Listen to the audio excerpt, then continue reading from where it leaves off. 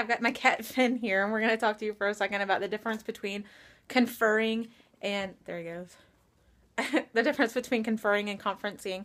And I wanted to talk about how, I think conferring is really difficult. I think it's one of those things where you really get with a kid and you really nudge them a lot through what they're reading or what they're writing. It's one of those deep level conversations. And for today's lesson, we were just, he bit me. We were just I was just kind of checking in with the kids. So it was just to make sure that they got the concept immediately and kind of move on to the next kid, because it was one of those, the first time they're doing it kind of things.